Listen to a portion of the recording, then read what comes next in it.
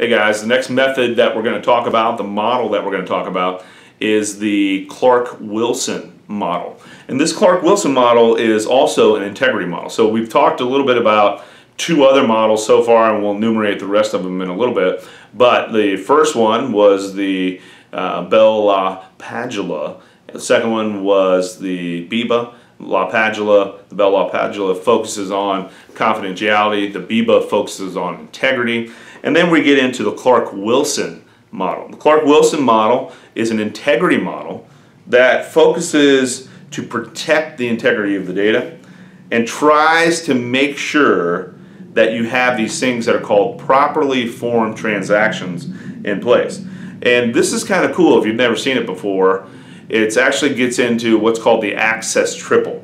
You have these different things that are put in place, these different objects that are put in place that make sure that you don't have corruption of data through these well-formed transactions.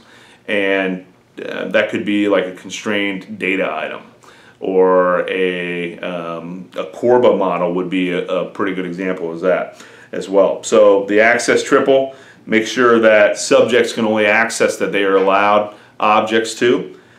Separation of duties is enforced, so people can't do things or force with collusion, and make sure that you have integrity intact for each one of them. And then auditing of each transaction is also super important with the Clark-Wilson model.